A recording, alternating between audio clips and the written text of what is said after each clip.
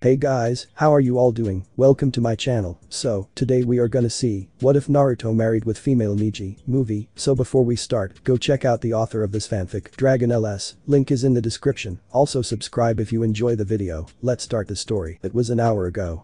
Naruto had fallen asleep in his house and gotten up from his sleep late in the morning since he stood up practicing some in one of the training fields.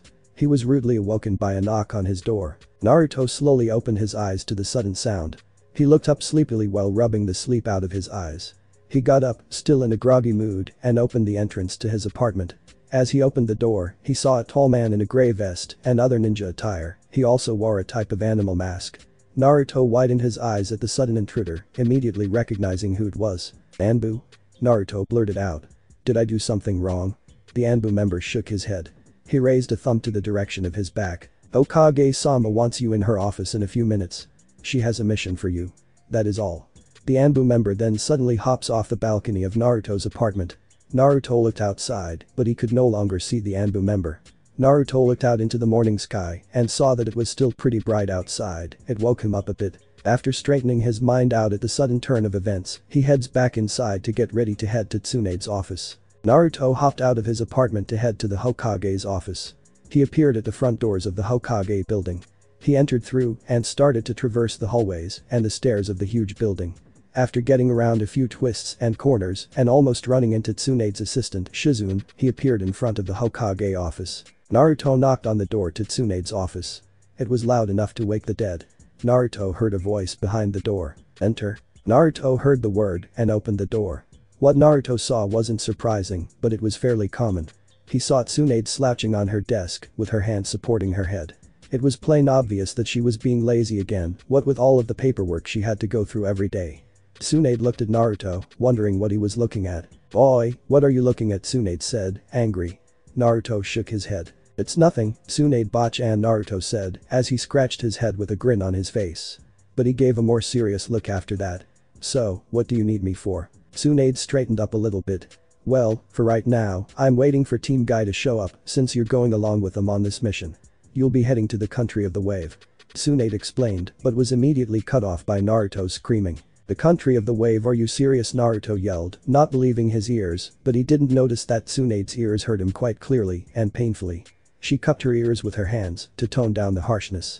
Tsunade slammed her desk once the voice settled down in response. Amagaki.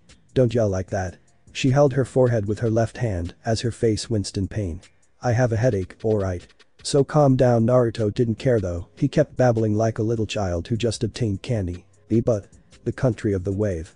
That place was Tsunahi, but then hack the country of the wave, Naruto thought. It was one of his first big missions that formed from a C rank into an A rank due to the hidden surprises and the dangers of the mission. He remembered how he had to fight hired mercenaries, Zabuza and Haku. But they were also missing Nin, making them very dangerous. It's a shame they had to die since they were betrayed by Geto. Well, the irony was Geto was betrayed as he died from Zabuza's kunai. Naruto couldn't help but look at the ceiling of the Hokage's office as he drifted off into his thoughts. Boy, Gaki, are you still paying attention? Or is there something you're not telling me? Tsunade said, snapping Naruto out of his thoughts. Well, it all began when I was going on this C rank to A rank mission, but before Naruto could get on with the story, a sudden knock was heard on the office door. Tsunade straightened up again to prepare herself for what was to come. Naruto, I'll hear about your little story later. I think they're here. Enter. Tsunade said to Naruto and entered the door. The door was opened by none other than Might Guy and his team consisting of Rock Lee and Neji. But Naruto noticed that something was missing. A certain brown-haired girl that was always part of their team. He narrowed his eyes on that missing spot while focusing on Guy. Where's Tenten? Naruto asked Guy. He gave a puzzling look as he put his hand on his chin and closed his eyes, deep in thought. Hi, Tenten isn't here since the springtime of youth was not on her side. It's a shame. How can the springtime of youth abandon one of my teammates? Like always, Naruto had no idea what he was saying. But Lee decided to join in the confusion as well. Lee looked at Guy and gave him a thumbs up and that cheesy smile of his. Do not worry, Guy-sensei. Tenten's springtime of youth will flicker once more. Her flame will rise up from the heavens and cure her of anything. Youth doesn't give up. Lee shouted in his overconfident tone. Unfortunately, Guy did the same. You're right, my student. Come. Let us run towards the sunset and convince our springtime of youth to cure our unfortunate comrade. Hi, Guy-sensei. Lee and Guy, as they say, go ahead and run towards the sunset. Unfortunately the sunset was right behind the window where Tsunade is. Guy and Lee start running off towards the window and, boy. Don't run towards them, Tsunade tried to say but was cut off by the shatter of glass. Guy and Lee ran towards the window and started heading towards the sun. Naruto, Neji and Tsunade stood there dumbfounded at their behavior. Tsunade just sat down and sighed and pinched the base point of her nose. Arg, those two and their antics are going to be the death of me, Tsunade said. While those two are a few sunsets short from reality, Naruto said, making a bad joke. Neji just grumbled as he facepalmed his forehead. Those idiots. Naruto walked up to Neji. Neji, why isn't Tenten here? Naruto asked, a little worried about the hair-bund weapon mistress. She's sick with a cold. She doesn't want to hinder our progress with the group, so she sat this one out. Okay, so I did. Fuzzy brows and Neji just grumbled again, not wanting to explain their foolish antics. Never mind, you two, front and center. Tsunade yelled at Neji and Naruto. Neji and Naruto walked up in front of the Hokage desk as Tsunade sat down again. Anyway, you two, I'll go ahead and brief you up since those two won't be coming back for now. Naruto and Neji perked their ears up for the information that was about to be given to them. Tsunade took out a scroll from her desk and laid it out for all to see. It was showing some mission statistics and reports. Tsunade points at some information within the scroll. The village of Nanaza has been suffering from a few attacks from a few bandits. Currently, they have only resulted in pillaging the village and only threatening a few villagers. But if this keeps up, the village will end up very poor and suffer. And if the village has nothing to offer the bandits may destroy the village, and this is something that we cannot allow. Tsunade stood up and pointed at Naruto. Naruto, I assigned you to Team Guy because I am aware of Tenten's condition. Plus, this is considered a B-rank mission, which means I don't want to take any risks. You will assist Team Guy and liberate the village from these bandit attacks. The village rests on the edge of the country of the wave.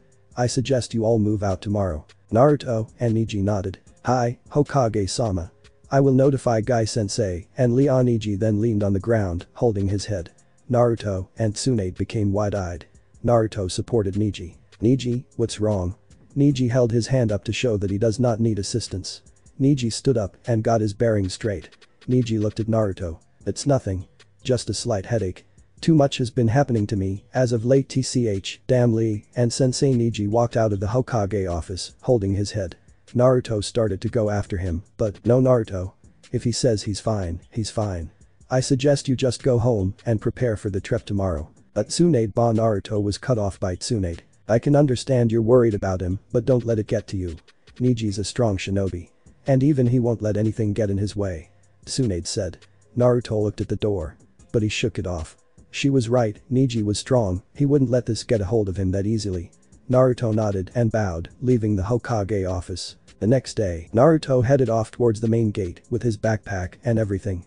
He saw Neji, Might Guy, and Rock Lee ready to go. Naruto, Neji, Lee. My students. Are you ready to run to wave? We're not running, Neji said as he sighed. Guy looked at Naruto. I have a hip condition. Naruto said, pointing at his leg. Guy looked at Lee. Hi Guy-sensei. For the springtime of youth. Let us run to wave. Lee said enthusiastically. That's the spirit, my student. Onward. We shall run to wave. Guy shouted.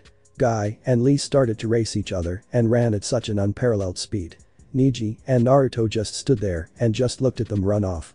They both sighed at the same time as they walked through the forest. As Guy and Lee went speeding off towards wave, Naruto and Neji decided to just screw it and run after them. They didn't want to be separated from the group if any enemies appeared. It wouldn't be a good position. As they sped off to wave, they noticed that they were noticing more water in the area. To put it simply, they were seeing rivers, mini waterfalls, and even puddles from here and there. It would seem they were getting closer to the country of wave. Guy and the rest of the group stopped abruptly. Guy turned to his team. Alright my students. Mine and Lee's springtime of youth is growing tired. We must rest to recuperate our energy. So we sat. Guy and Lee sit on the ground as Guy ordered. Neji and Naruto looked at each other and sighed. They sat on the ground as well, resting their legs.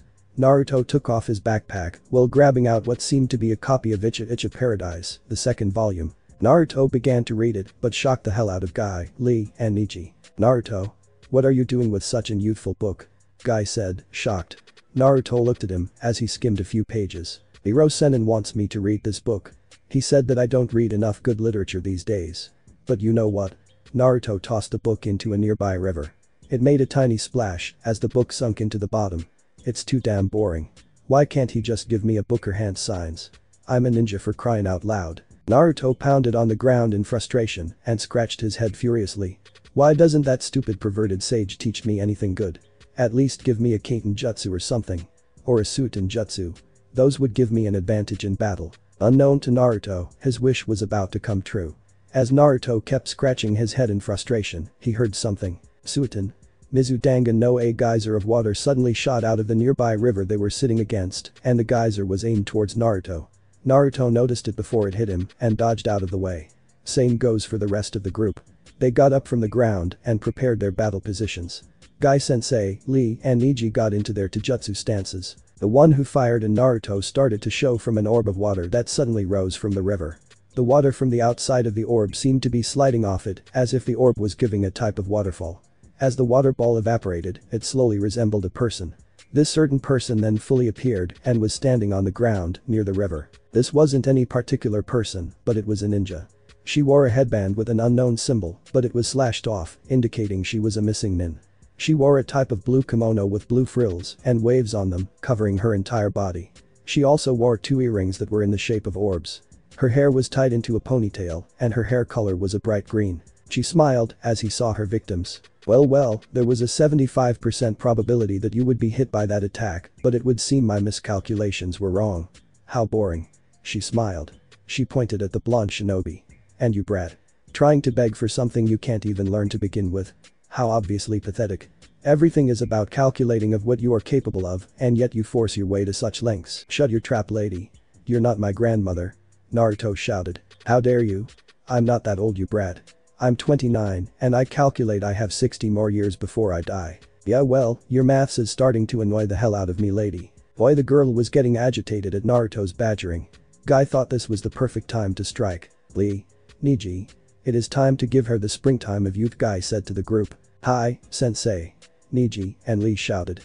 However, something grabbed them from behind and pinned them to the ground. Naruto, Neji, Lee, and Guy looked behind them to see the same girl, pinning them to the ground. The same with the others, they were pinned by the same woman. The main green-haired girl giggled as she walked up to them. Team Guy looked up at her and growled. Did I also mention there was a 95% probability that you would fall for my trap as well? When you all dodged my Suiten, I took the obvious procedure to pin you all with my water clones. All of you failed to notice the water all around you, including the puddles of water. The green-haired girl said. They all understood it now. And this is where your death begins, my darling little ninja. She then took out several kunai from under her kimono sleeves and pointed them to the pinned shinobi. She then shouted out, I am Naomi, an ex-ninja from the land of sea. Naomi threw her at the group. And there's a 100% probability that you will die from this attack. As she shouted out a percentage and success of her attack, each of her pierced their designated target's head. Upon contact, each one made an instantaneous death as their heads dropped to the ground. Naomi stood there in disbelief, but victory. Their dead Naomi stood there, puzzled. HMPH, I can't believe such weak ninjas were sent here. It would seem I found an unknown percentage to my confidence. As she looked at her water clones to give them the okay that they're dead, they released the corpses. Ah well, better rally up the bandits. Might as well scavenge whatever these ninja have. There's a good chance I can find something rare on these weaklings, Naomi said, feeling good about herself.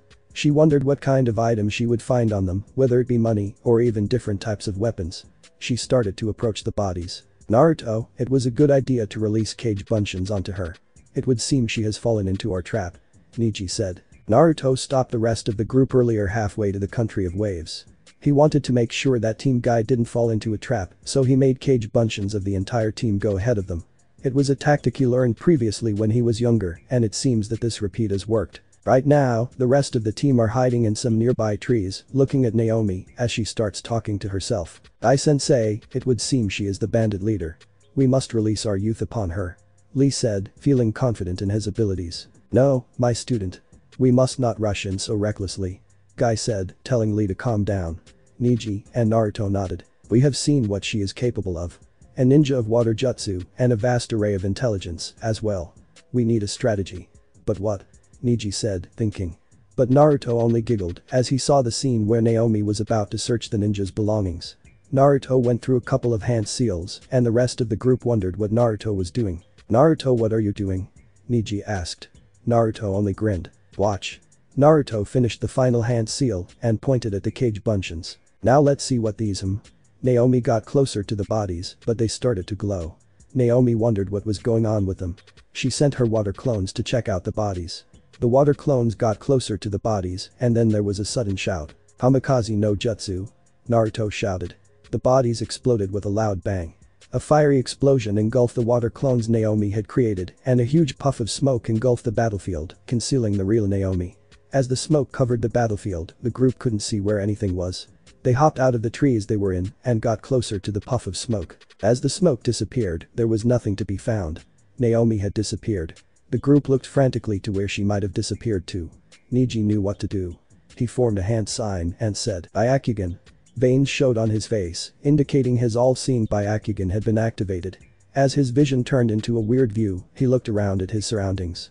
He looked into the nearby trees and further up ahead in the area. But so far, he could see nothing that could be a womanly figure. Neji turned off his Byakugan. "I don't see her. She just disappeared. It would seem she has escaped from our grasp," Neji said, thinking calmly. The rest of the group relaxed for a little bit. But obviously, Guy and Lee wouldn't relax. "Very well then. In the name of spring, we shall search this battlefield for any spoils that our enemy has left behind." Guy gave a thumbs up with his bright smile. Lee immediately followed up. "Hi, Guy-sensei. We shall look for clues to find our enemy's next location," Lee said, giving the same smile and thumbs up. Neji and Naruto just had a sweat drop behind their heads, seeing them as ridiculous. But their idea wasn't bad. Guy turned to Naruto. "And also, Naruto. An excellent youthful idea in turning your cage buncheons into an explosion. Where did you learn such a thing?" Guy asked. Naruto just gave his usual foxy grin. "Well, I attached each of my cage buncheons with an explosive tag. I figured that if the enemy got close enough, they would explode. I call it my kamikaze no." "Impressive, Naruto." Neji complimented Naruto. This was rare for Naruto. It was very rare for Neji to compliment Naruto on his techniques. Naruto just scratched his head in bashfulness.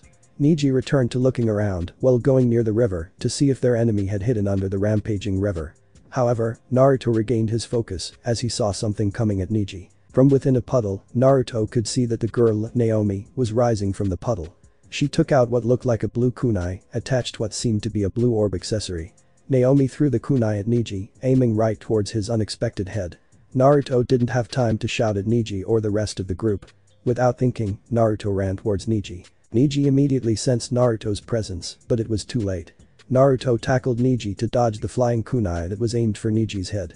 The kunai hit a nearby tree and literally turned into a giant icicle. If Neji had been hit by that kunai, he would have been frozen to death. However, they went from one dangerous situation into another.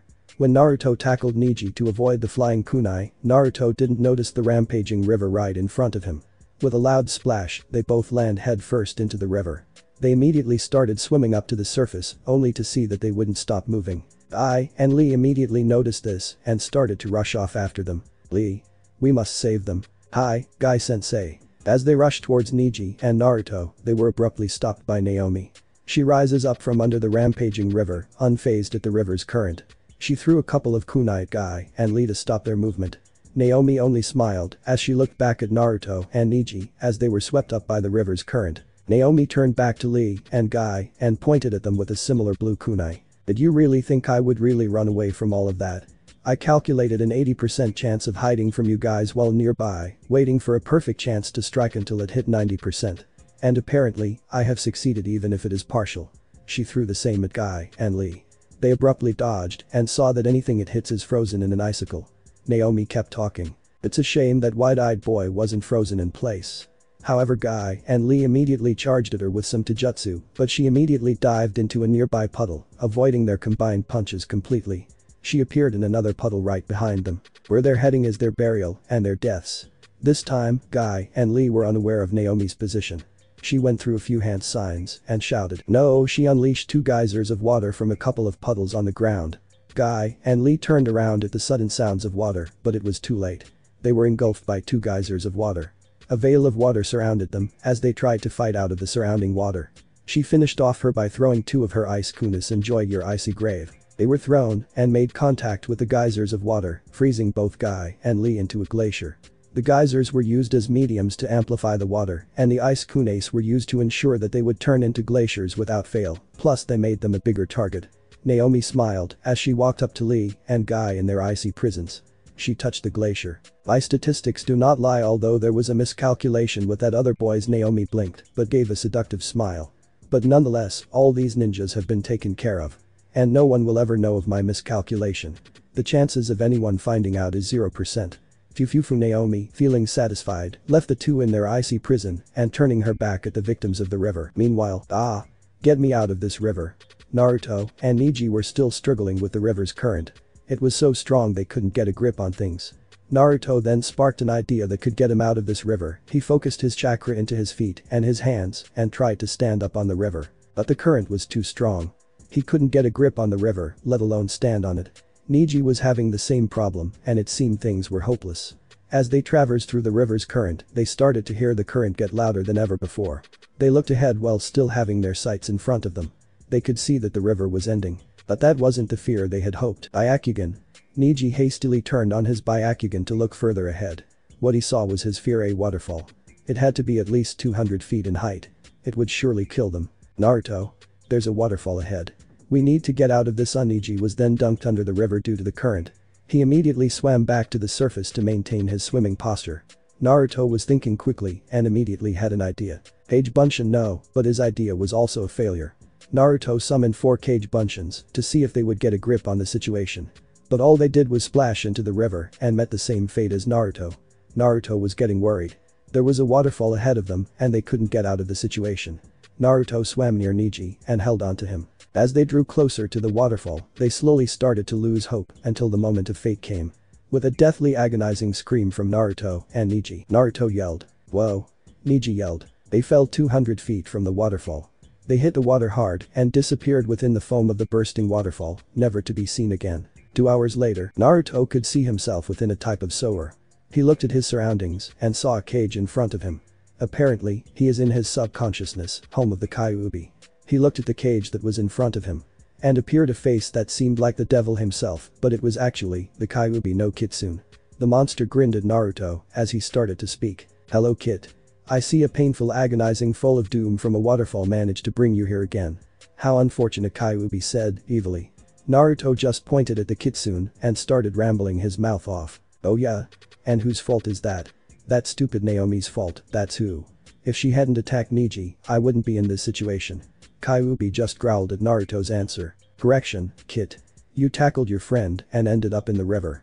If you had just stood there and let your friend die, you wouldn't have fallen into that river." Kyuubi made an evil laugh. Naruto couldn't think up a good retaliation against that. He just looked down at the dark floor. He looked back up at Kyuubi, who was waiting for an answer. "Am I dead, Kyuubi?" "No, you are merely unconscious, Kit.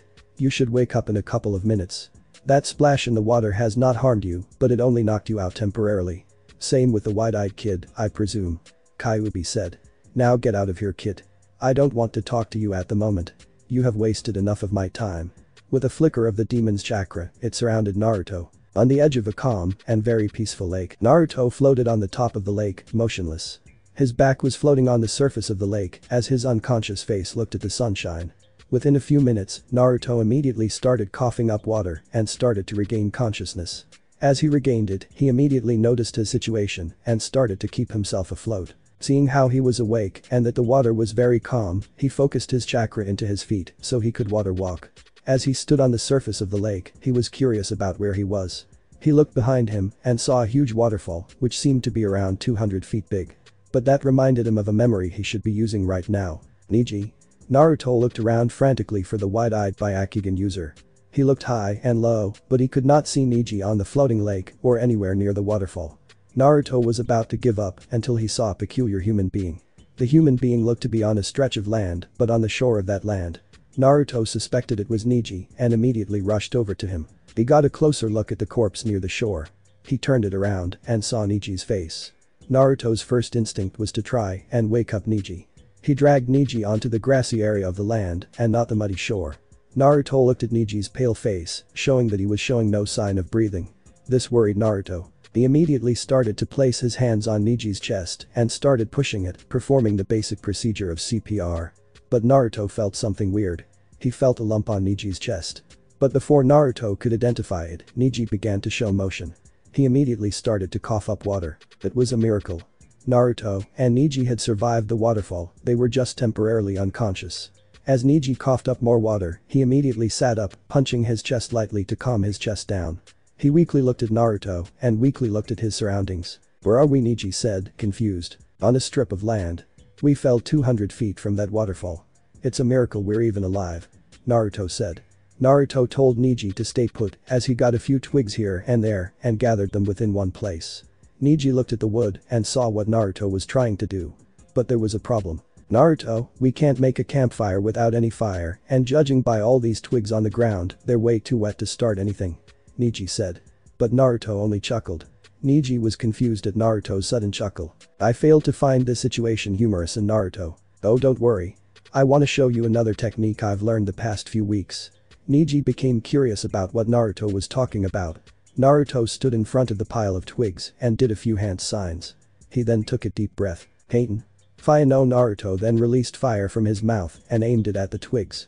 The twigs immediately caught on to Naruto's flames and immediately stopped him. To say Neji was surprised is an understatement. He was dumbfounded. Never would he have thought that he learned such a thing.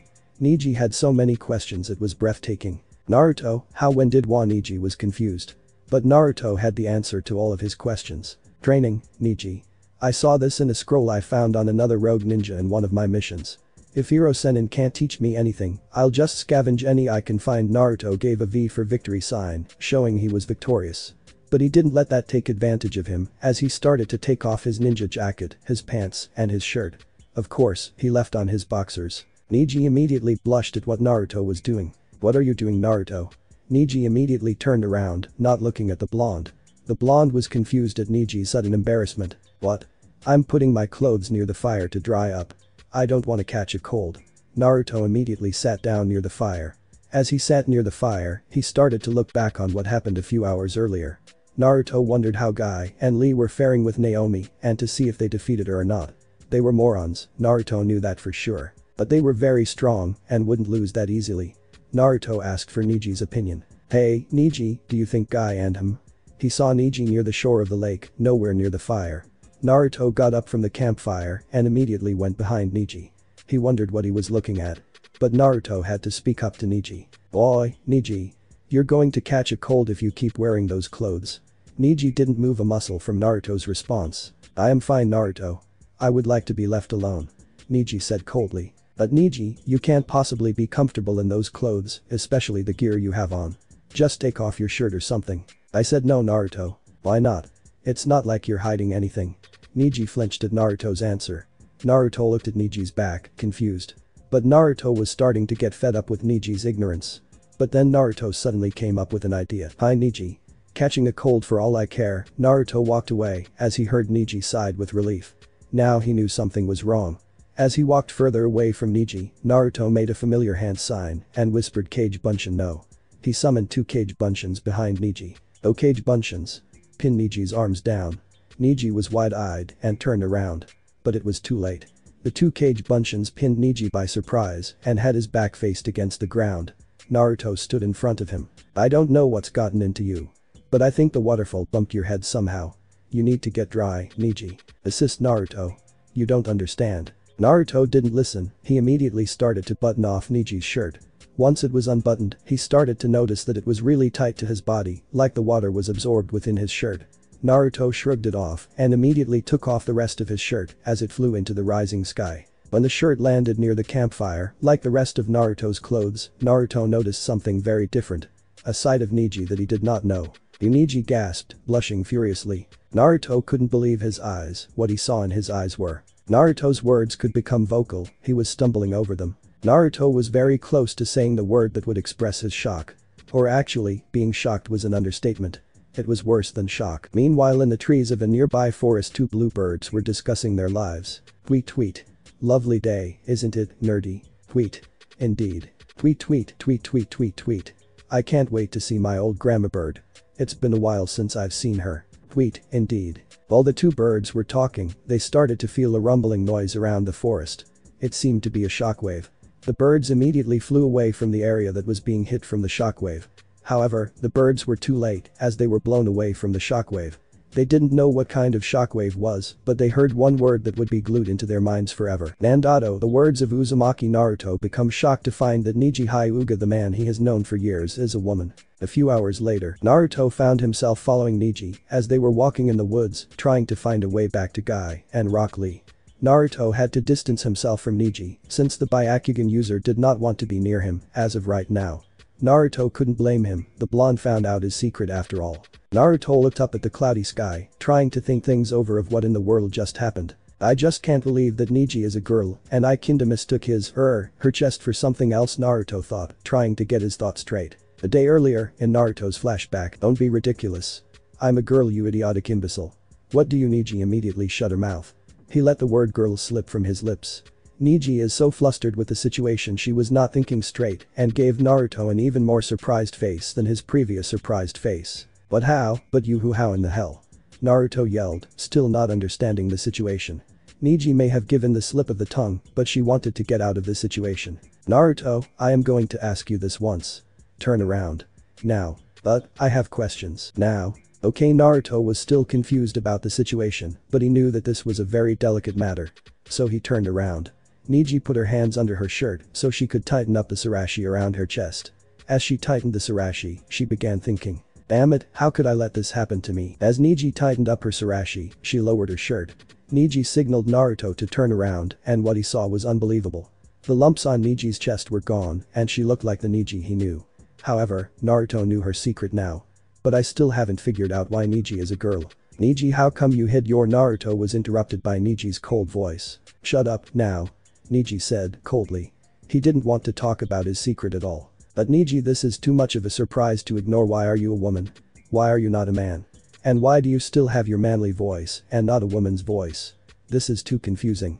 Naruto shouted, scratching his head in frustration. Neji just stood there emotionless. He turned his back on Naruto and started heading towards the forest that was laid in front of him. Then Naruto started to get close to Neji until Neji threw a punch at Naruto. Naruto saw it coming and dodged it by backstepping 5 feet. Neji stared at him with emotionless eyes. Don't get near me. I want to be alone. And with that, Neji started heading down the forest path, with Naruto following her from far away, still dazed with confusion. Then flashback, Naruto and Neji haven't spoken a word in hours. Neji had her hands in her pants pockets while Naruto just followed her from far away. Naruto still couldn't understand everything that has happened to them. First they both fall from that waterfall, he rescues Neji, then takes off Neji's shirt due to her incompetence of getting dry, and then suddenly finds out that she's a woman. Naruto scratched his head as he got to thinking. Why would Neji hide her identity like that? I mean, all this time I figured Neji to be a guy and this happens, Naruto thought.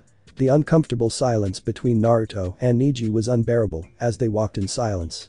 Naruto needed to say something legitimate so Neji wouldn't get offended. As they walked through the forest, he noticed that the whole forest was wet, covered in puddles, and even the trees were drenched in water. Looks like it rained recently here. This brought Naruto to reality.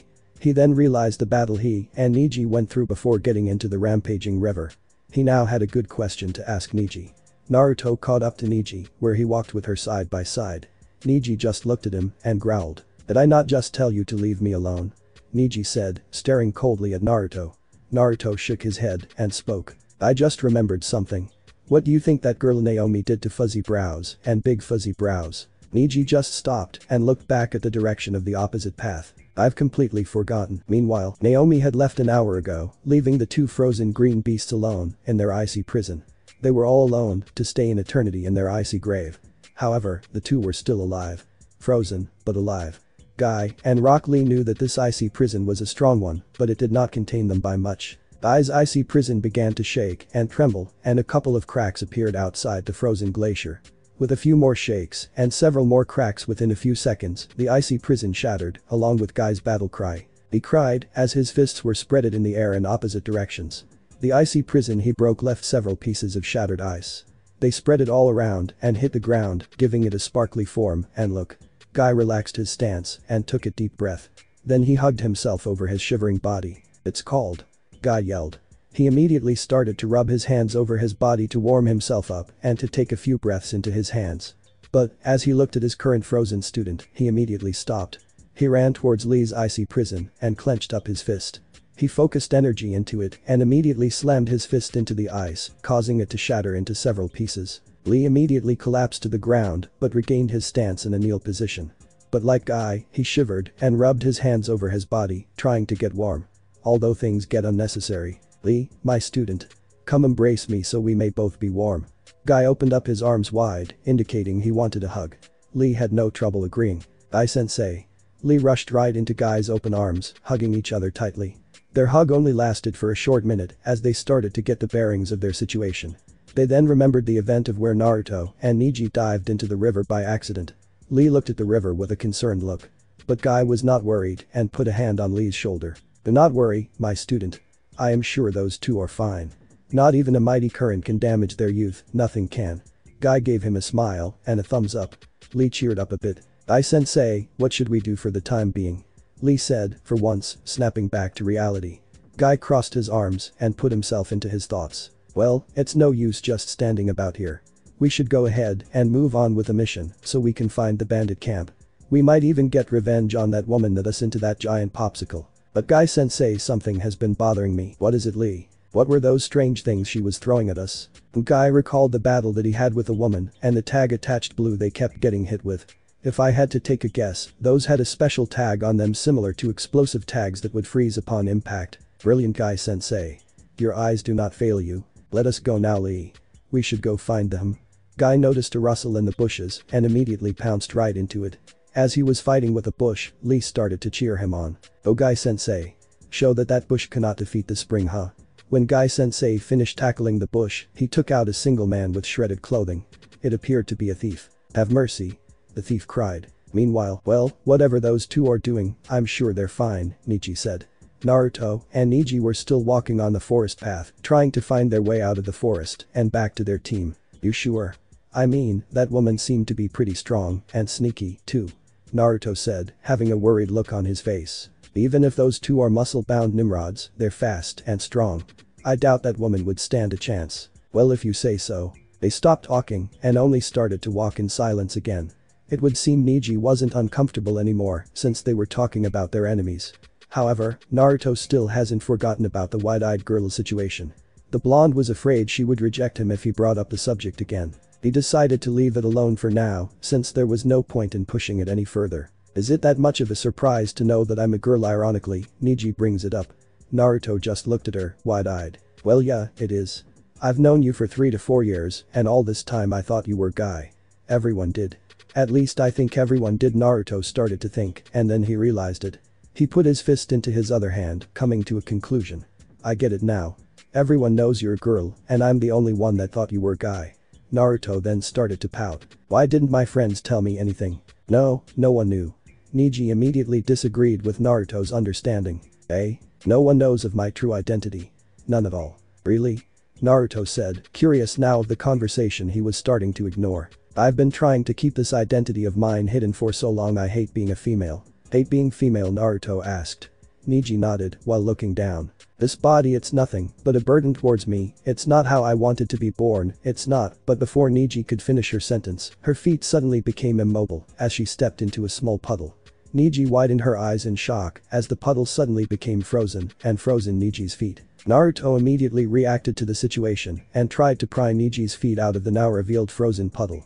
But Naruto immediately stepped back as he was about to be hit by a few kunai. What Naruto saw in the trees he couldn't believe. And there was a 76.73% chance of hitting you too. A familiar voice rang Neji's and Naruto's ears. They couldn't believe it. The girl, Naomi, the ex-ninja of the Land of Sea, had found them. Naomi hopped down from the tree and stood between Neji and Naruto, who were each 3 feet apart. Naomi gave a mean look. You know, I really didn't expect you guys to survive that waterfall. She then brought out her mini abacus from her pocket and started toying with it. Normally, a normal person would have a 0.0000001% chance of surviving it. And I can see that you two are not. Before she finished her sentence, Neji threw a kunai at her abacus, looking at it shatter in front of her in shock. She then turned around and got angry. Hey. That abacus cost me quite a bit of yen, you stupid girl. Naomi yelled. Neji couldn't believe her ears when she heard Naomi say that. What? How? Neji said, in shock. Again, meanwhile, well now, that bandit sure started talking his mouth off when we caught him. Yes, Guy-sensei. Thanks to his help, we know where the bandit camp is. Especially their ringleader. I can't believe that girl Naomi is behind it all. We should have been more careful. Thanks to their sudden findings of a hidden bandit, they were off towards the bandit camp where they were hoping to liberate so one of the nearby villages would be at peace again. But, as they walked through the clear open field, they noticed a certain view in the distance. Thinking it was the bandit camp, Lee and Guy ran straight towards it. As the scene got bigger and bigger, they noticed it to be a small bandit camp. And by small, it's a few tents and huts here and there, which is pretty low down. When Guy and Lee stepped towards it, they noticed they got several icy glares at some of the men who were outside their tents. The bandits immediately recognized them as intruders. Then, a guy with an evil grin and a red skullcap stepped up. Well boys. Looks like we have a couple of green morons who stumbled upon the wrong path, eh? The skullcap guy looked back towards his men, taunting Lee and Guy. Sure is, Lieutenant. You think we should have some fun with them? Another bandit spoke up. What else did you have in mind? The guy in the red skullcap just laughed. But then he gave a more serious face and pointed towards Lee and Guy. Attack. Don't let them escape. A few bandits charged through to attack Lee and Guy. They immediately got into their attack positions. Are you ready for this, my student? Yes, Guy-sensei. Then let the springtime of youth punish our foes. Who? Guy let out a battle cry as he threw himself into the bandits, unleashing his taijutsu on his foes. Left hook there, right hook, a kick in the face there. Every enemy was a pushover and got knocked out within one attack. Lee was doing the same as he was clearing out each bandit with no trouble at all. However, the red skullcap guy just stood there, avoiding the battles. Once all of the enemies were cleared up, Guy and Lee looked at the red skullcap guy. He laughed mockingly. Well now, I didn't expect you to wipe out every single person of my men. The skullcap guy brought out a couple of gloves from his pockets and put them on his hands. They seemed to have a couple of metal knuckle points on the gloves, indicating that a punch from them can hurt.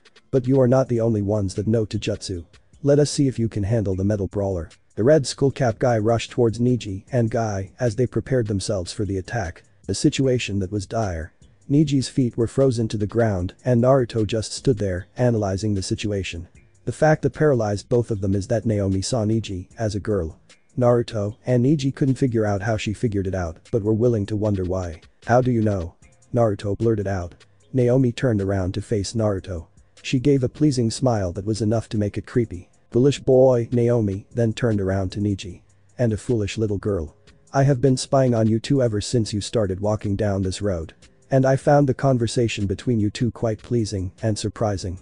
She walked up to Neji and cupped Neji's chin with her hand. But my I didn't think such a man would be a girl. Instead, Naomi examined Neji's face while Naruto's face grew with anger. Naruto was about to charge at her until Neji made an action. Neji pushed Naomi's hands away, or at least, she tried. Naomi's remaining hand quickly grabbed both of Neji's hands together and placed a blue tag on them. After tapping the tag 2 times with Naomi's fingers, there was a tiny flash. When the flash cleared within a second, Neji's hands were frozen from the wrists, similar to handcuffs. Naomi waved her finger with a not so fast kind of motion. I wouldn't want such an interesting girl causing any violence towards me. You're just too cute to be angry. Naomi said in a seductive voice. Naruto had enough of this, he immediately rushed in until Naomi brought a kunai to Neji's neck. Naruto immediately halted his charge, looking at her with anger and nervousness. Naomi smiled. I wouldn't do that if I were you. Unless you want to risk a 100% chance of this girl's head being sliced off. Now Naomi turned to Neji. It makes me wonder how such a girl like you can hide your own assets. Naomi immediately unbuttoned Neji's robe just to reveal the sarashi on Neji's vest. Neji started to fidget to get out of the icy prison she was in, but she couldn't budge. Naomi looked at Neji's chest in curiosity. The sarashi, of course, a typical bandage to decrease a woman's upai size. I wonder what kind of size you have. Stop, I said stop. Don't even dare to. Neji's last word sounded very unlike her as a girlish gasp came out of Neji's lips.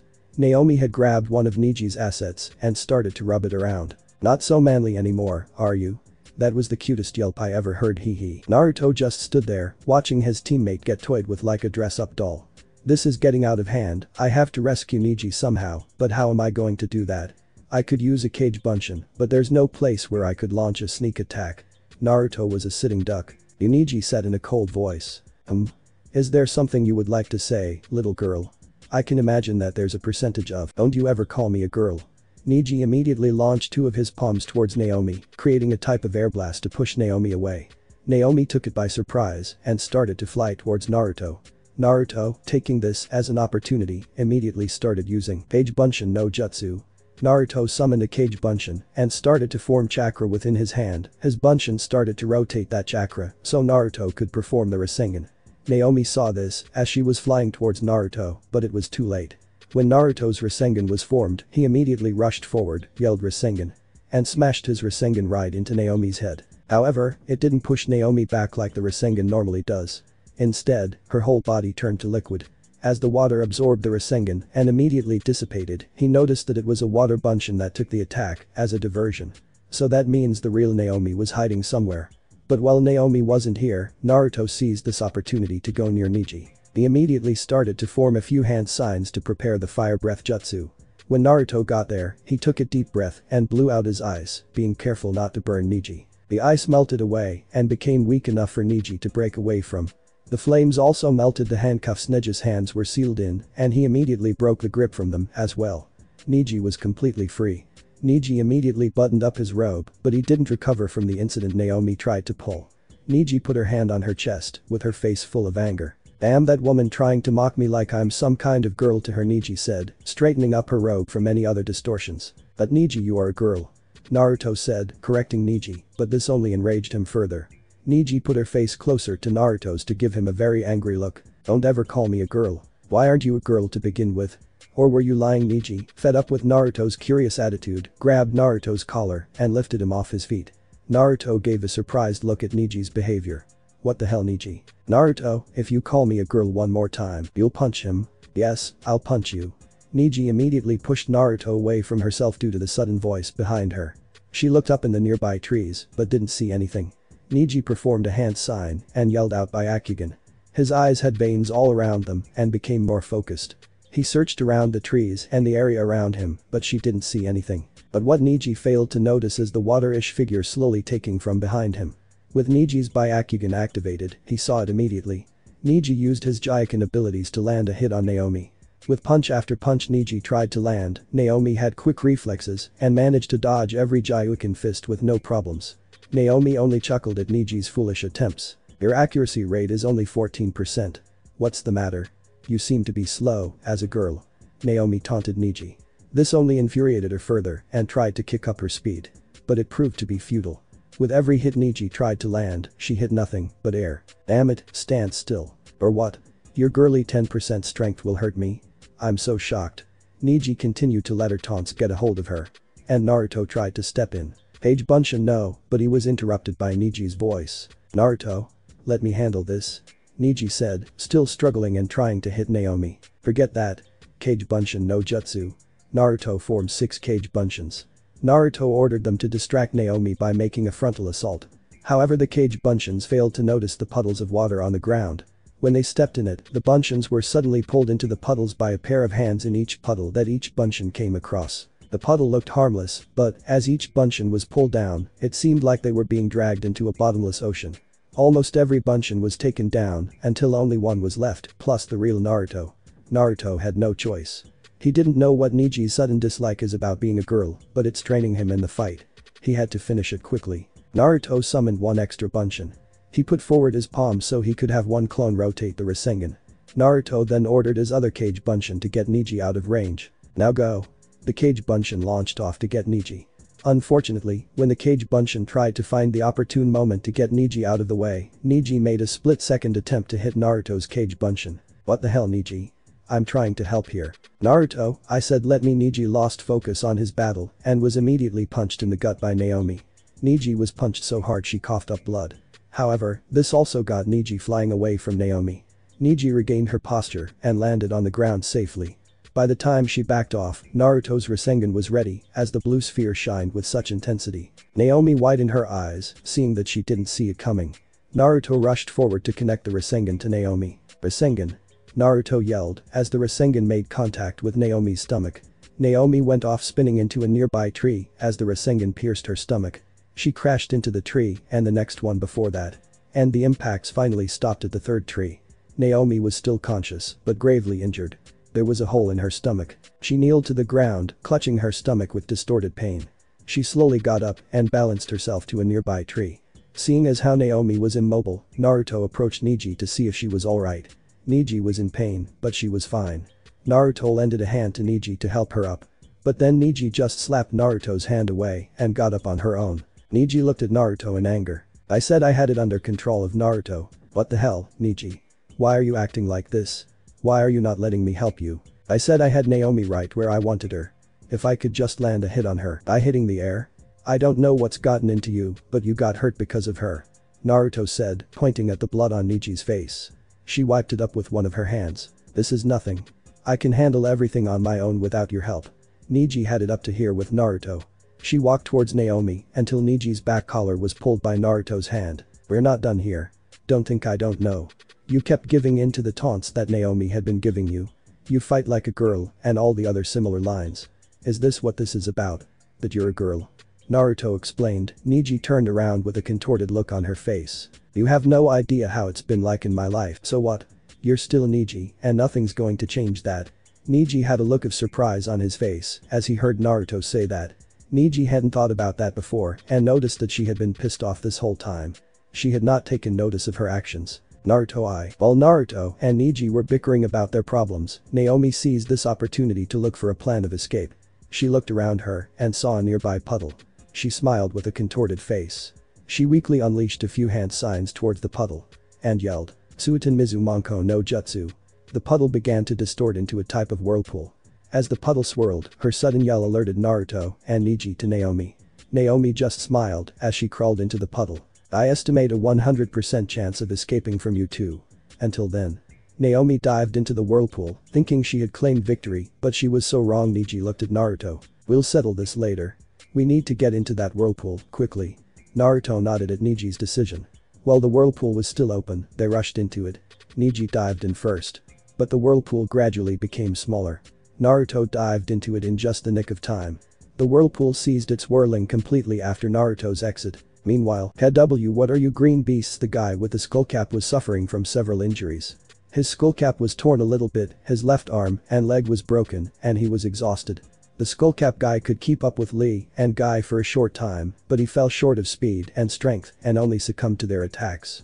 The skullcap guy was on his unbroken knee, kneeling. That is who we are.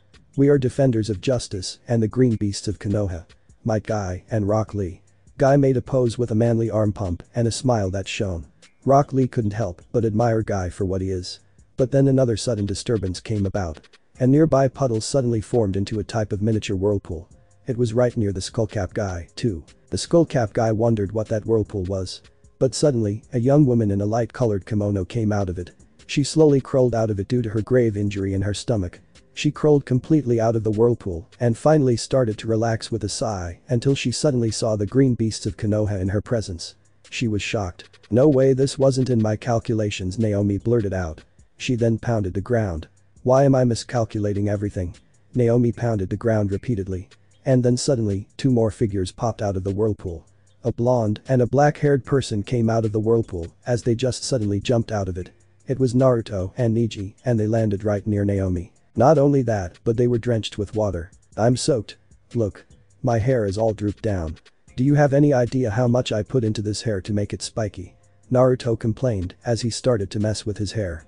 Neji looked at his situation and saw the skullcap guy, Naomi, and even the green beasts of Konoha. Neji looked at Naruto. Naruto ties up that guy and Naomi with some wire. Looks like our mission is accomplished. We'll talk later, alright? Naruto nodded. And Neji looked at Might Guy and Rock Lee. And it's good to see that you two are alright. I see you've had your hands full. Hi. But it wasn't a big deal, we were worried when you two fell into the river. But I can see you managed to make it back in one piece. As they started to talk about what happened, minus the part about Neji being a girl, they managed to turn Naomi in and the other criminal to the law enforcement of this country to let them be dealt with. With their mission accomplished, the group started to walk back to Konoha. As they walked back to Konoha out of Wave Country, Neji whispered something in Naruto's ear. Don't tell anyone what I am. No one knows, and I intend it to be a secret. Neji whispered. But Naruto also whispered something back. Are you over it now? And are you sure no one knows? Yes. I let it get to my head, but please understand that I am not used to such a thing. I was selfish. Alright, with Neji's and Naruto's agreement, they agreed to keep their discovery a secret. Soon they would reach Konoha. Boy. Oji-san. Another bowl. Naruto yelled as he raised his empty bowl towards Tanichi. Hi, Naruto. Coming right up. Tanichi said as he grabbed the bowl from Naruto and returned back towards the stove. Ichiraku's, Naruto's favorite place to be at. It was like his own drug to forget everything around him, to enjoy himself, especially that certain incident on the mission he was participating in previously. It gave him a lot to think about, which was Neji. His smile turned into a neutral facial expression, not showing happiness, but not showing sadness either. He placed an arm on the bar table as he supported his head with his hand, trying to put all the pieces together. Sure, I was crazy about it before, but I didn't get a chance to put the whole situation together. The Sarashi, Neji being a woman, and not a guy. I thought I was fine with it during the mission, once I got over the craziness, but he thought, as he just gave a sigh. I guess I'm not fully accepting of the whole situation. When he was reporting to Tsunade with the rest of the team, something that Tsunade mentioned during that time made him even more confused. He closed his eyes, remembering the meeting all too well. Tsunade's office, 1 hour ago. Lee, Naruto, and Neji were standing in front of Tsunade's desk as the sun set through the glass window. With the sun shining in, Tsunade, who was sitting at her desk, almost looked like nothing but a shadow in its place, almost like a silhouette. Tsunade scans the papers on her desk, looking at the results of the mission. Naruto looks at Tsunade with his arms crossed and a cheeky smile. So what do you think? We kicked her ass, we got rid of her gang, and we saved whatever they were bothering. He said cheekily. Tsunade then stared at Naruto, who also had a pressure point on her head, indicating she was pissed off with Naruto. But she just shook her head as she gave a sigh. She then looked at Neji briefly, who seemed to be the same as normal and the same facial expression. He then looks back at Naruto. She would just give a nod. I was hoping that waterfall would have put your head straight, Naruto. She says with a bit of agitation in her voice. She leans back in her seat. But the mission did get completed with only minor inconveniences, so I guess there's no point in sweating over it. She leans forward with her hands on her desk as she twiddles her thumbs. You'll get your pay tomorrow, since I'm a bit busy with other responsibilities at the moment. Dismissed. Neji would give a nod to her, simply walking out without another word. He would twist the knob on the door, open it, and walk out. However, Lee and Guy had a better idea. Lee. He would wrap his arm around Lee as he pointed at the sunset behind Tsunade. Do you see that? It is calling us, the sunset of youth. Lee just gave a smile as he pumped his fist in the air. The sunset of youth. We need to pursue it, Guy-sensei. Guy gave a smile as he gave Lee a thumbs up, indicating that he agreed with him. Agreed. He then pointed towards the sunset in a heroic stance as he shouted. Let us run towards the sunset. Running into the sunset was a good idea since it was normal for those two. However, there was a problem with their logic. Before Naruto and Tsunade could act, the window behind Tsunade shattered into a million pieces, raining down glass towards the bottom below the Hokage's office. What happened is Lee and Guy with amazing agility to add sped through the window, breaking it and charging forth towards the sunset. Tsunade immediately got up from her seat as she roared outside the window. Boy. That's coming out of your pay. Tsunade almost slammed her fist against the railing of the window. But since there would be some pieces of broken glass still attached to the window, she refrained from doing so. Instead, she slammed her fist against the wall. Most of the broken glass was on the outside of her office, but that didn't mean some pieces would not be on her office floor. Naruto got a little nervous as his head let out a sweat drop. He slowly walks backwards towards the door. Right, I'll just be. Wait, Naruto. Tsunade turned around as he saw Naruto walking back towards the door. I need to talk to you for a minute. Naruto immediately stopped, slightly tilting his head at a request. What for? Naruto asked. Tsunade sat back down at her seat, leaning her elbows on her desk with her hands on both her cheeks, letting her hand support her head as she looked at him. It's about the mission you undertook. In your report, you stated that this ninja named Naomi, correct? Naruto nodded and Tsunade looked at the report again. Anyway, this woman named Naomi, she not only knocked you, but knocked Neji off into a river and down a waterfall. Is this correct? Naruto nods again. Tsunade also gives Naruto a nod. I see. Naruto was a little confused on why she had to repeat in her own words what the report said. Tsunade just gives a little chuckle. Not anyone can expect to survive a waterfall. Usually they would drown because of how strong the current of a river can be when it's near a waterfall, she said. Or if that doesn't kill them, they would surely die from the fall and the sharp rocks below. It's a miracle. She said with a grin. Naruto scratched his head, although he was a little frightened at how she made it sound so evil, or something. You're starting to remind me of what Anko, Naruto said nervously. Tsunade couldn't help but chuckle. Oh please, if it was Anko reading this report, she would make it more frightening and overdramatic. But then Tsunade gave a more serious stare towards Naruto's face. This made Naruto step back a bit, wondering why she was staring at him. However, what happened after the waterfall is what I am curious about. She points towards something in the report with her index finger. Naruto wasn't close enough to her desk, so he couldn't really see it. From what I know, a fall like that would have made you two very wet and rather tired, right? Naruto raised a brow. Why is she asking so many questions about the mission when it's right in the report? Something's wrong, Naruto thought. But he would only simply nod. Well, yeah, when we regained consciousness, I started a fire on some dry land after finding a few branches. Then, I took off my clothes and placed them by the fire so they would dry. And Neji did the same, I presume. Naruto was about to say no, but then realized that Neji had a secret that only he himself knew. And he had to keep that secret. And if he did say no, Tsunade would start asking questions on why he didn't. So, trying to think up a lie within a few seconds, he said something as he stomped his foot on the ground. Of course he did, or else he would have gotten a cold. He said, with a satisfying look on his face. Although, the mighty Hokage didn't change her facial expression and only sighed. She looked at the report again and just shook her head. Excuse me for a minute, Naruto. Tsunade sat up from her seat and onto her feet. As she stood up, a piece of glass got trapped under the bottom of her foot. She lifted her foot so she could place it on the hardwood floor. She turned to the window and cracked her knuckles. Naruto just waited patiently but was wondering what she was doing. She put her hands together and started to form a few hand signs, indicating she was performing. Naruto leaned slightly to get a better view of what she was doing and was, again, confused. What are you? Forming the final seal, she gave out a word in a yell as she shifted her seal forward. A clear but visible aura bursts out towards the room like a shockwave. This sent Naruto towards the ground and on his rear end. As he shook his head trying to put together what happened, he looked around him and saw the entire room surrounded by a purplish aura. But that done, Tsunade walks towards Naruto and rests her arm on the side of her stomach with a smirk. You're a terrible liar, Naruto. Tsunade extends a hand towards Naruto. Naruto extends his hand towards her and with an oomph, she lifts him up. But Naruto was rather stunned by what Tsunade just said. Am I a liar? Tsunade gives a nod. Why would you call me a liar? And he points towards the aura around the room. What is this purple stuff that's around us? Tsunade crosses her arms. Basically, it's a sound that proves the room. It's commonly used by diplomats and other shinobis. It is to make sure that when giving out top secret information, they are never heard. And the aura I put around is for this specific reason. Tsunade explained. Now she went back towards her desk and sat down in her comfy seat. Your part of the report conflicts with Neji's. Well, you say that Neji did indeed dry his clothes along with you. Neji refused to do so because she didn't want to be revealed. Revealed? What are you Naruto immediately snapped his mouth shut and went wide-eyed. When he heard the word she at the end of that sentence, he knew that his lie was detected. What the she knows that Neji isn't a guy. No, she must be playing mind games with me, Naruto thought. Neji told me that her identity was a well-kept secret. So therefore, wouldn't it make sense that Neji's identity wouldn't be known to Bachan? His mind was going in circles, thinking of how she's just trying to toy with him. But the fact that she mentioned that Neji's report conflicted with his, he couldn't decide one or the other. Tsunade only gave a sigh. You're confused on how I know this, aren't you?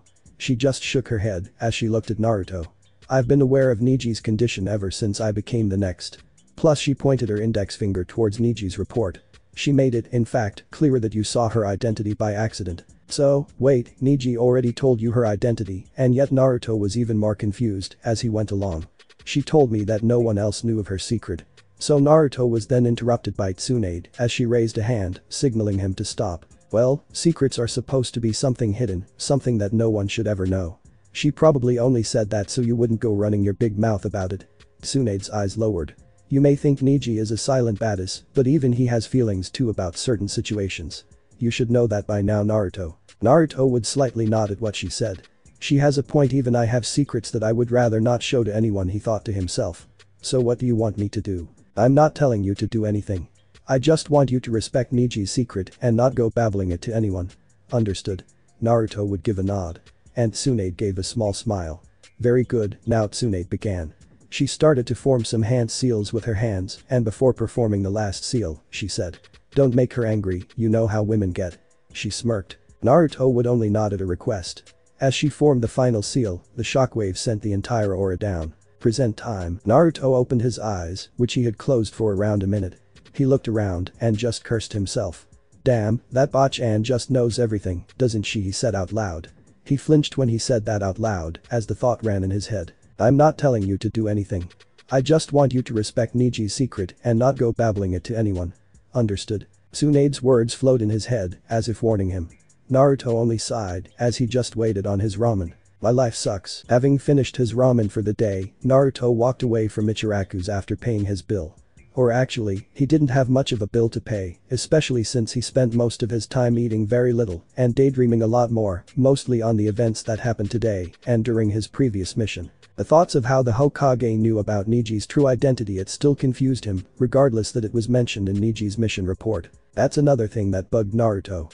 Why would Neji mention her secret in her own mission report? Naruto kicked a stone in his path as he walked towards his house. It became nighttime when he left.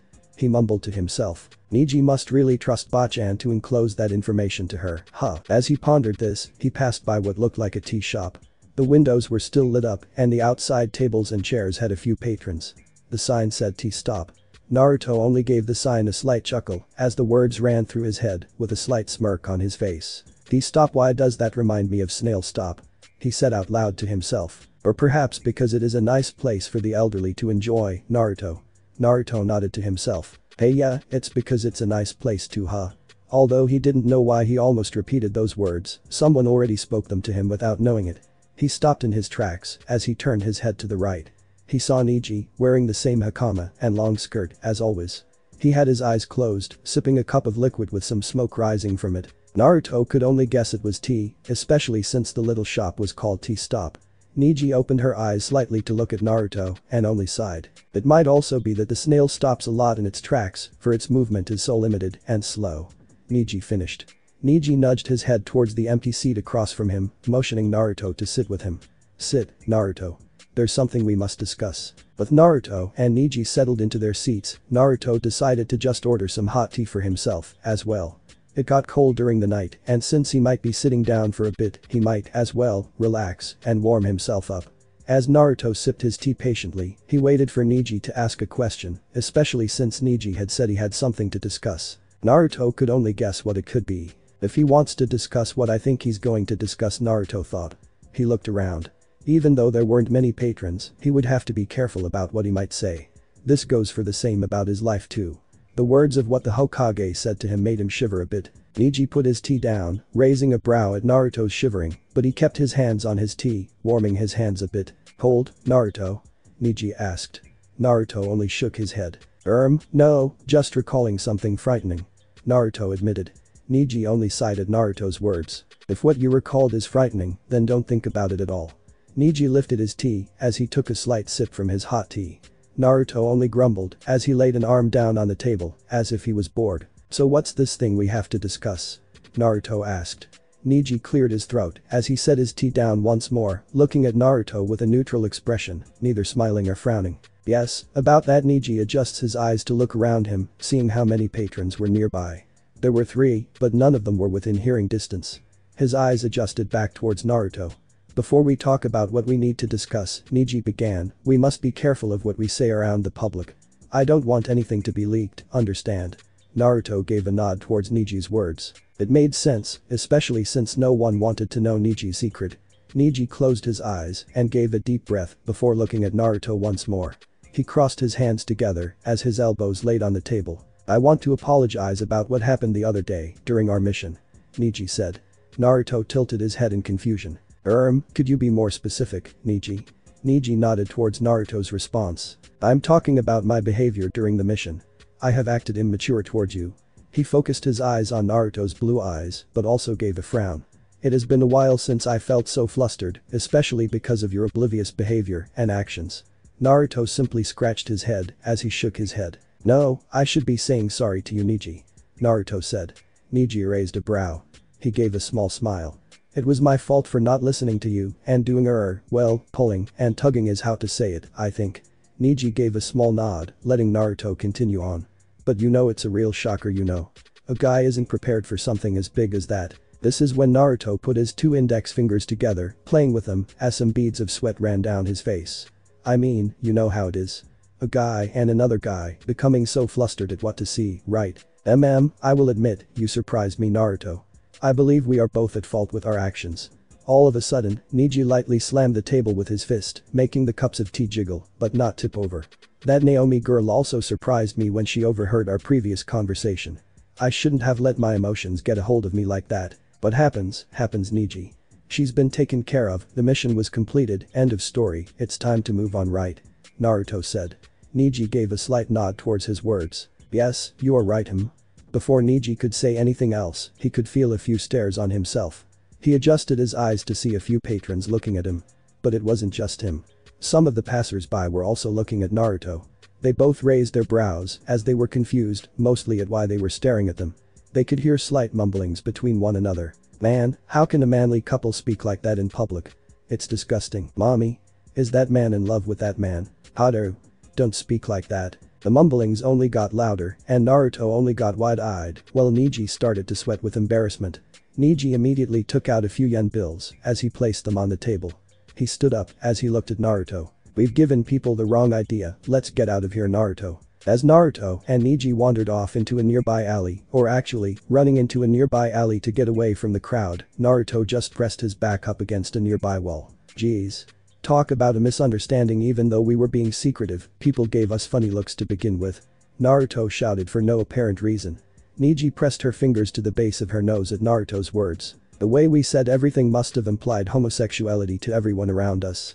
I did not expect it to be that difficult to not raise any attention. Neji also pressed his back up against a nearby wall, next to Naruto. He only sighed as he looked at Naruto. It is of no importance. We're alone now, but let's keep our voices down. Neji said. Naruto gave a nod. Although, while they were alone, there was always one thing that bothered him. When Neji's secret was overheard by Naomi, Naruto couldn't help but remember that yelp Neji gave when she was being tortured by Naomi. Neji's voice turned from male to female. But he didn't know how her voice switched to that.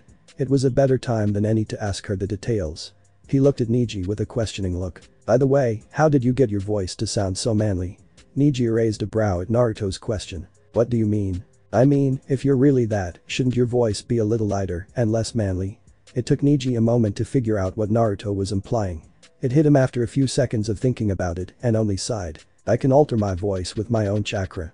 It's an ability I learned when I was younger. Though is all Naruto could say.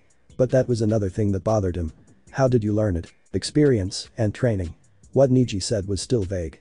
Naruto said his previous words again as he just sighed. You don't want to talk about it? No. That was all Neji said. Naruto just crossed his arms, wondering what else to ask. Well, what I'm surprised about is how you've kept your how do you say it, body in shape all these years. Neji just kept silent while giving Naruto a glare as if to tell him to stop asking about her assets and actual appearance. Naruto just stopped looking as he said never mind some other time. Then Naruto looked up towards the sky, seeing a full moon tonight.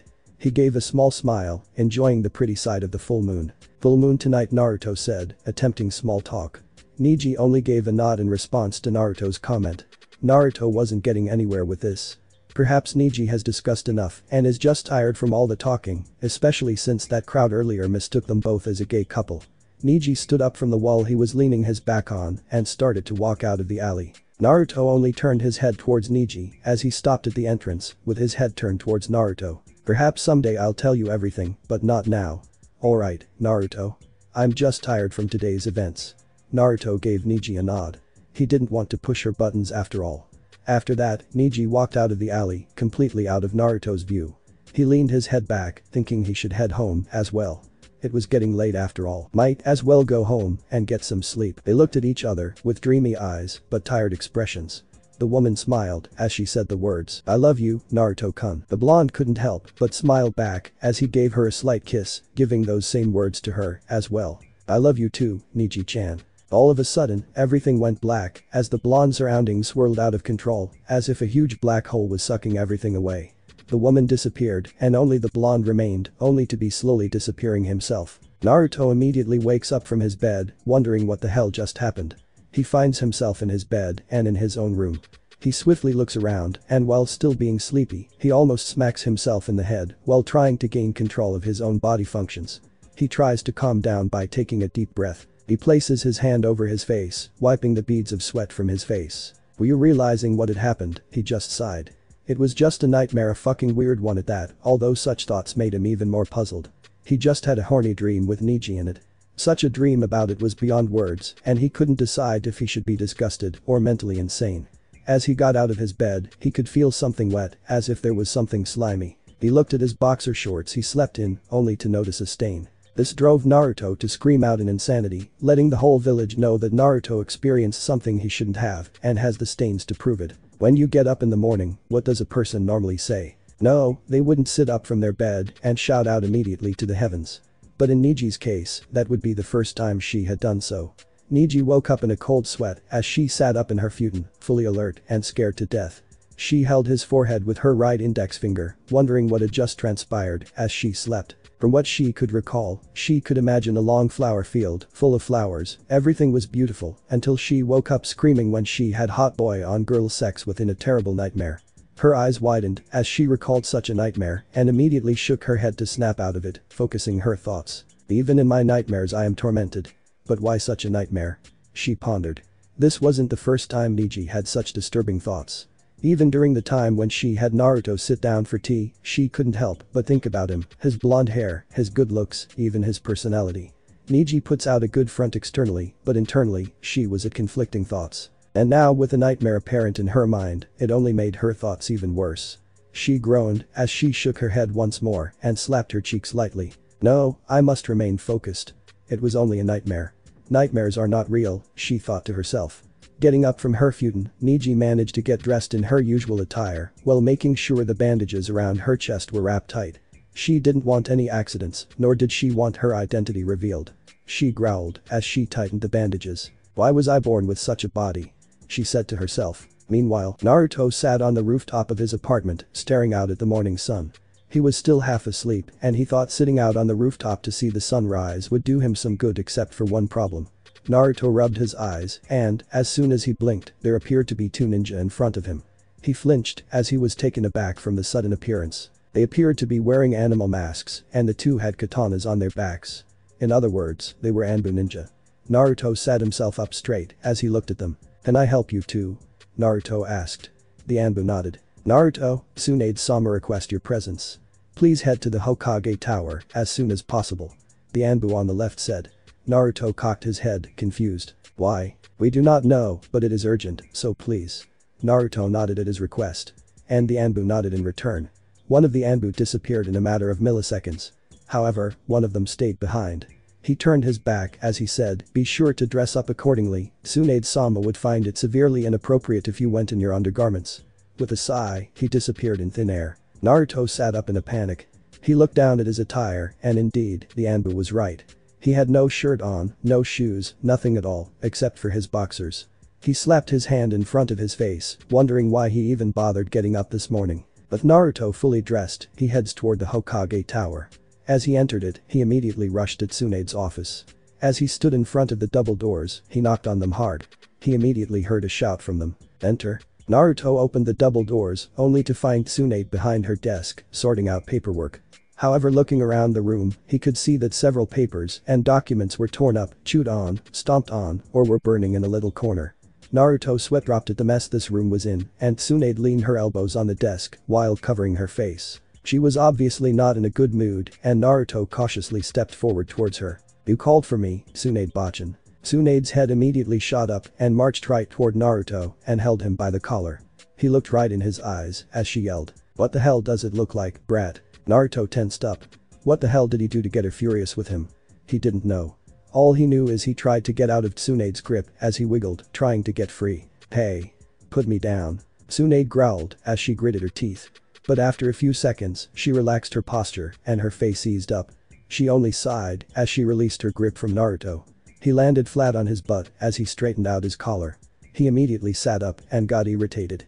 What the hell was that for? Naruto asked in irritation. Tsunade only shook her head as she went to sit back down at her desk. I'm sorry, Naruto. This workload is just driving me insane and what you just said to me was sort of a trigger. She said in frustration, massaging the base of her nose. You may not understand it now, but once you're Hokage, you'll know what I mean. Naruto only shrugged. Indeed, he would understand why once he was ready to be Hokage, but that was years from now. Naruto merely crossed his arms. He was about to say something, but then he realized the small fire in the corner started to get bigger. Naruto reacted accordingly as he rushed off towards the corner, stomping his foot on the small flame, extinguishing it. Tsunade just slumped her shoulders even further as she laid back in her seat. After that was done, Naruto looked back at her. "So what did you want to see me for, besides me extinguishing a flame?" Naruto asked. Tsunade sat forward and looked at him with a grin. "There's a carnival currently being set up for tonight. And by my personal request, too," she began. Her hands were together as her fingers intertwined. "Konoha hasn't had any fun as of late, so I thought it would be fitting for everyone to relax and have fun while the festivities were in the area. A little bit of R&R for everyone, to put it simply." Naruto cocked his head in a confused manner. "So why are you telling me this?" Swan smiled at his question. "Along with Neji, I want you to be peacekeepers inside the carnival area, making sure no fights break out, no one stealing anything, making sure no trouble is caused. It will be considered a C-rank mission. You will be allowed to partake in any of the festivities if there is no trouble brewing around you. Do you accept it?" she said. First off, Naruto didn't know what to think from such a mission given to him. The fact that he was on a peacekeeping mission inside the carnival, or if it involved working with Neji. He was unsure on how to take this. He looked up at Tsunade. "Why me and Neji?" he asked. Tsunade stared at him for a moment before answering him with a sigh. "Well, I was going to assign this to Kakashi, but I couldn't find that lazy bum anywhere," she said as she leaned her head on one arm. "So it was rather last minute, and only you and Neji are available for any missions at the moment. Besides," she gave a small smirk, "you'll get to have some fun while working, right? Especially with Neji." Naruto felt himself fall to the floor as he heard those last words. He immediately got up and yelled at her with a slight blush on his face. "What's that supposed to mean?" But Tsunade just waved it off. "Oh, nothing at all, but it is the truth. Kakashi's nowhere to be found and I don't have much of a choice." She looks at him with a serious glare. "Are you going to let the carnival go unguarded?" Naruto just shook his head and Tsunade smiled in glee. She reached into her desk drawer and took out a mission scroll. After grabbing it, he threw it at Naruto. He caught it with just one hand as he took a small glimpse at the scroll in his hand and then back at her. "Remember, 7 p.m. sharp, the manager will be expecting you at the front entrance. What about Neji?" "Neji will meet you at the entrance of the carnival. Neji's already aware of all the details, so you should meet there when the time arises. Are we clear?" Naruto nodded and then she pointed towards the door. "Good, now get out. I've got paperwork to do." Meanwhile, at 6:55 p.m., as the moon started to rise from the horizon and the sun went down, Naruto waited patiently at the gate with the 2 tickets in his hand. He had already met the manager beforehand to be further briefed on his mission. The guy was an upbeat old guy with a mustache and, as long as Naruto and Neji kept the peace around the carnival, they were allowed to get in free. So it was a nice benefit that came along with the mission. As Naruto waited patiently at the gate, he looked up into the sky, diving into his own personal thoughts. Something didn't feel right with the way Tsunade gave him the mission just like that, especially when he was paired up with Neji. But then again, it could be him thinking too much. As long as he treated this like any other mission, everything should be fine, he thought. Naruto shook his head. "No, I should take this as an opportunity." Now that he thought about it, to him, Neji always seemed unhappy most of the time. He never really saw her smile all that much, nor had he seen her laugh not even once. So while he was here with Neji, he might have had some fun with her. Maybe get to know her more and her true self.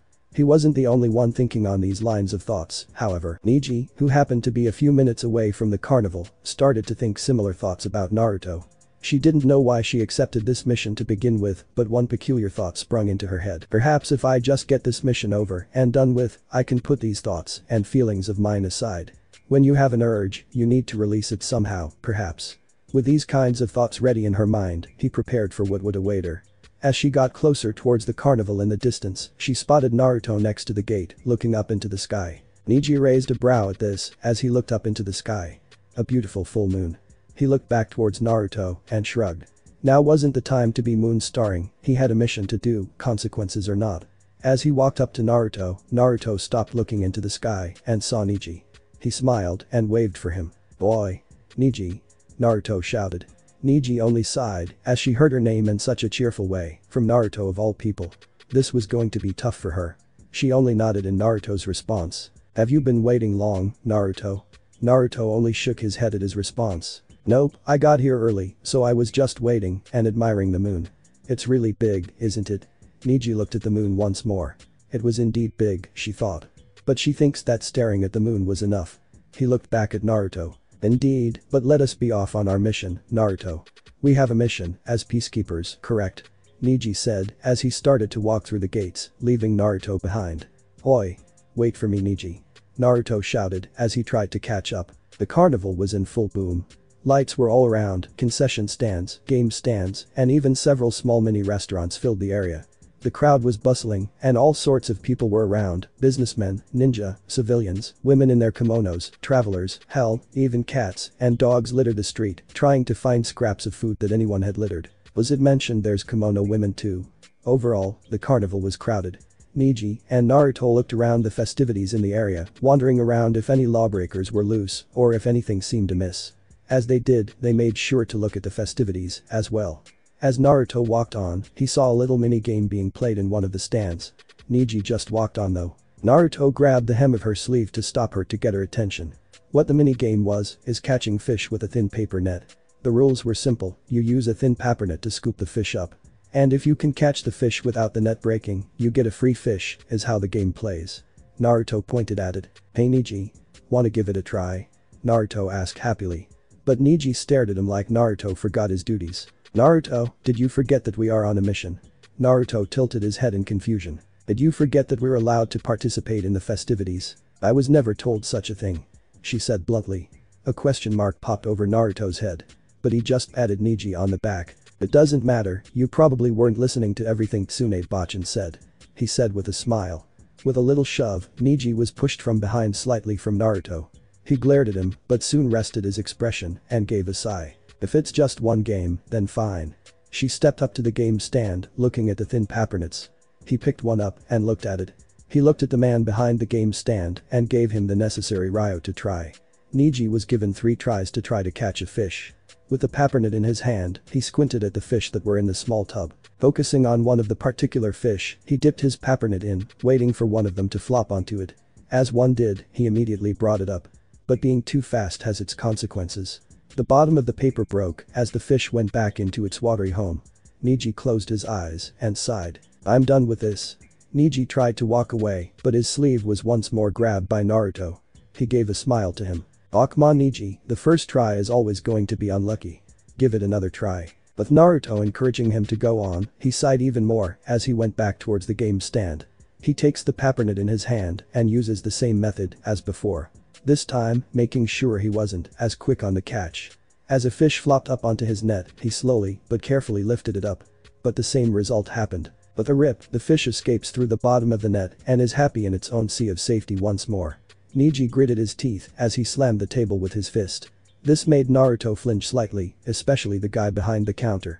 Naruto grabbed one of the paper nets and gave him a worried smile. Hey now, it's just a game called Neji here, let me show you how it's done. Naruto took Neji's last turn and placed the paper net into the tank, waiting for one of the fishies to come. As one did, he lifted the net delicately, but was quick about it too. However, rip, the net yet again gave way and out with the fishy. Naruto just stood there with a dumb smile on his face, not knowing how to react to this. To how much he boasted that he could catch a fish, it only backfired on him. Naruto then slammed his fist on the table in anger. What kind of cheap game is this? Are these nets made out of air or something? They're too damn delicate. As Naruto raged at how cheap the game was, Neji dragged Naruto away from the stand, keeping him out of any further trouble. As she dragged him far away from the stand, Naruto got out of her grip and only stomped his foot in frustration. Damn it, I know that guy was cheap, I know it. He ruined my chance to show off. But Neji only smirked at Naruto's attitude. Did you not say to yourself that it was just a game? She chuckled. Naruto turned around and pointed at her with an angry face. That's not the point. It's about pride, damn it. Huh? He relaxed his expression as he saw Neji start to chuckle more and more from his reactions. Naruto simply scratched his head from his sudden change in attitude. Well, you're pretty cherry. Neji quickly realized this, but it was too late. He stopped chuckling and drifted his eyes away from Naruto with a small blush on her face. It was actually kind of cute. Why did I just laugh at that just now? She thought. No, I mustn't think about it, I have to keep these thoughts in the back of my mind. Neji shook her head, trying to rid herself of such thoughts. She goes back to her usual neutral expression as she walks off. Anyway, we must continue our patrol. Come Naruto. Naruto just stood there, not knowing what to make of what just happened as Neji walked off. Naruto soon followed after. They continued their patrol around the carnival. There were a couple of times where they had to break up a fight or to tell some drunken idiot to leave a concession stand when they were getting too flirty with the women, but nonetheless, they were having a bit of fun as they went along. However, Neji started to grow a bit restless as the patrol went on. Her thoughts started to become more apparent every time they stopped at a concession or game stand. There would be times where Naruto would drag her to one of them, try to win a prize, but don't. She didn't know why he was doing this or why he should. Wasn't this just a mission or something a little more clever? Several scenarios ran in her mind, but she couldn't choose any of them that could be the logical reason. Finally, there was another stand that Naruto dragged her off to. A game stand that involved 10 stacked bottles on a table and 3 balls on the stand's table. Neji was beginning to grow weary from all of these little games Naruto drags her off to. Neji. I wanna see if there's any wild strength in those arms. Naruto, I do not really see the point in this. Oh come on now Neji, see for yourself. Naruto pointed towards the back of the stand. Little fluffy creatures hung in the back and quite a variety: teddy bears, bunny rabbits, foxes. Any child or girl would squeal at such cute things like this. If you can knock down those bottles, you can get a giant teddy bear or any of those other fluffy toys. Neji only sighed at Naruto's begging. She pushed a few hairs from her face so she could get a good look at the bottles. It only seemed to be a mere 10 bottles to knock down. With a carefully aimed hit, she could knock them all down. She is a ninja after all. She nodded. Fine, but this is the last game. And after that, we're sticking to the patrol, understand?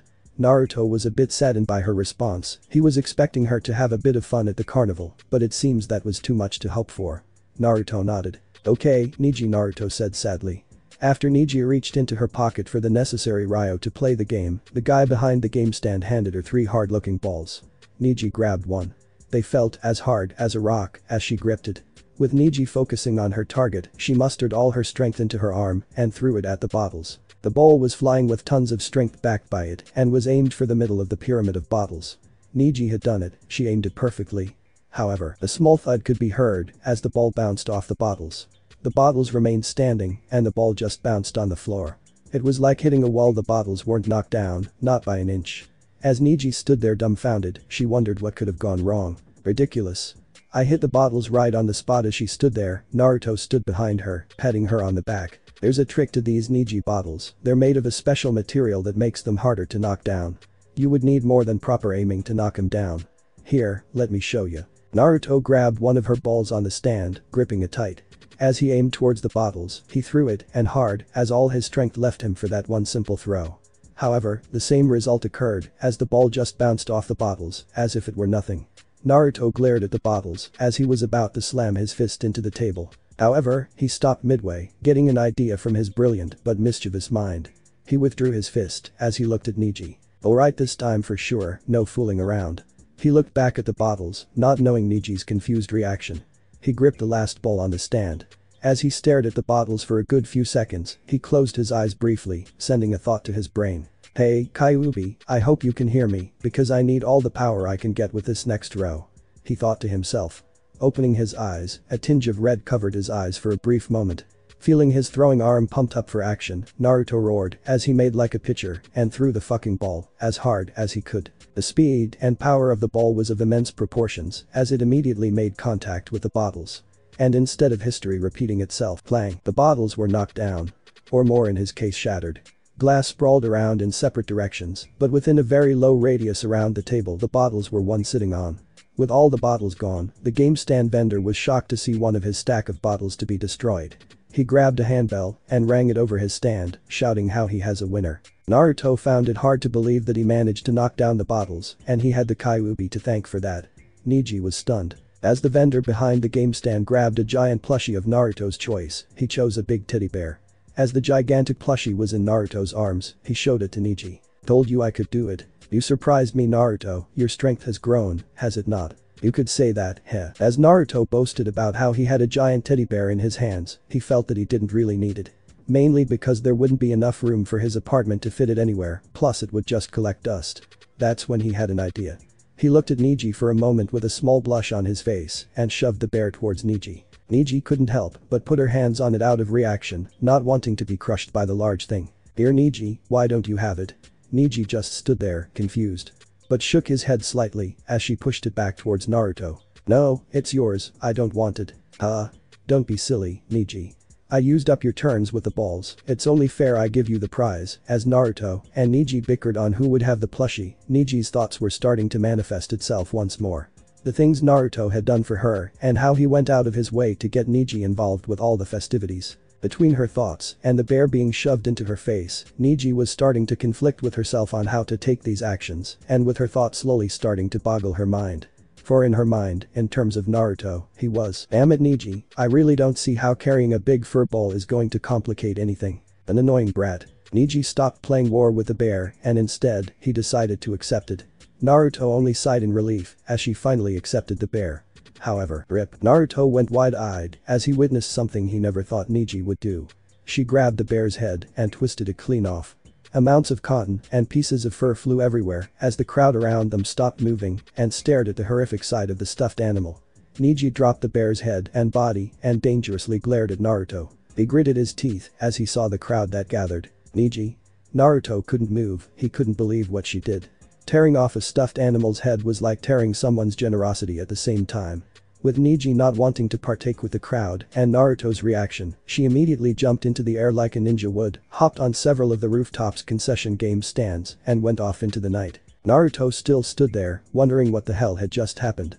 And to add insult to injury, he felt a couple of drops of water from above. Naruto looked up with a blank look and saw that storm clouds were taking place above him and the carnival. It was going to be a wet night, a very wet night. Naruto didn't even cover himself from the rain, he was still lost in his thoughts on why Neji did such a thing to the poor teddy bear. He wanted to know why. He really did. Thunder could be heard as the crowd dispersed and sought refuge from the rain. But no, Naruto still stood there even with all the thunder. Out of pure impulse alone, Naruto gritted his teeth and immediately took off into the night to go look for Neji, for not only an explanation, but to also know why she would behead Naruto's gift. Thanks for watching my video and make sure to check out the author of this fanfic, link is in the description, see you next time, till then sayonara.